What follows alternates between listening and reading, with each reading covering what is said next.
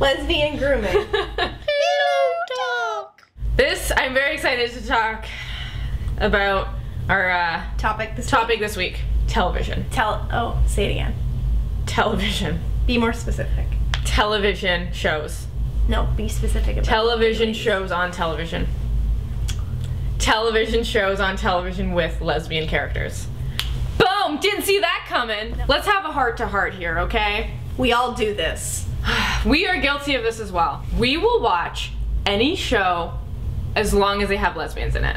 Like 6 seasons of some shitty ass show. That is so much of our life. Wasted. Okay, let's start with Grey's Anatomy. First couple seasons of Grey's Anatomy was great. I really liked it. No lesbians, still watched it, loved it. But then they threw in the lesbian character, Calzone. Callie. No, you didn't even watch it. Callie was with someone else first, okay? Now I've watched 9 seasons of Grey's Anatomy just because of Callie in Arizona. They fucking look at each other and we fucking make gifs of that shit. It's sad, ladies. So sad. Why do we do that to ourselves? I'll just go on YouTube and I'll just watch clips of them together in my bed at nighttime. Don't say that. Why not? Okay, but you're like, now. Okay, but you'll know that you don't like the show.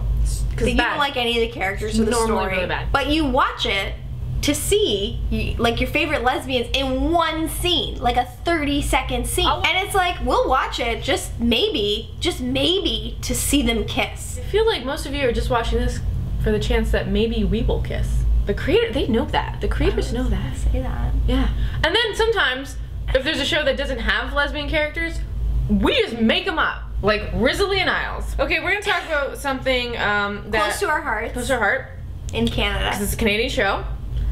Shot in Toronto. Lost Girl. I think the only reason that show is still in the air is because we lesbians watch it. Guys, really, when you think about it, it's pretty bad. It's a really bad show. Doesn't even make sense. It makes no sense. They just make shit up as they go along. What? Spoiler alert. Why the fuck did Tamsin spend like 6 episodes collecting people's hair and shit just for the finale to throw it on the ground and be like, it's a dud? It doesn't make sense. The show doesn't make any sense. And this is a great forum for me because I have wanted to discuss this.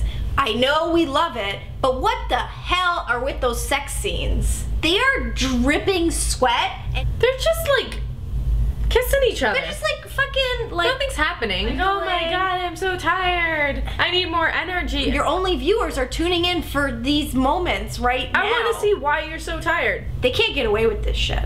Zoe Palmer, if you're watching this right now, we gave up on Glee. There's only so much we can take.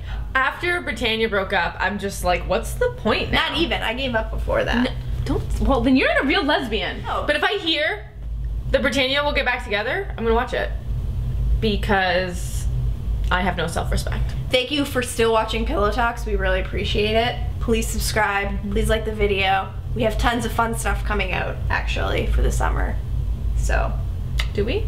We were also thinking about maybe having some guests on the show to rant with us. So maybe leave a comment on who you'd like to see in bed with us. Anyone in the world, we can get anyone. Yeah, anyone. Name it. Doesn't matter. Name them. We'll get them here. Maybe start with the gay women of the channel. Yeah. And then branch out. Always. Happy Wednesday, everybody, and we will be here, same gay time, same gay channel. Same gay place. Same gay place. Same gays.